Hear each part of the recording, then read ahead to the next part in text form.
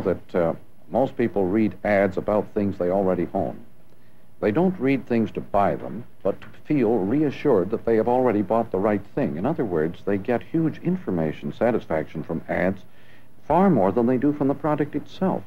Where advertising is heading is quite simply into a world where the ad will become a substitute for the product, and all the satisfactions will be derived informationally from the ad, and the product will be merely a number in some file somewhere.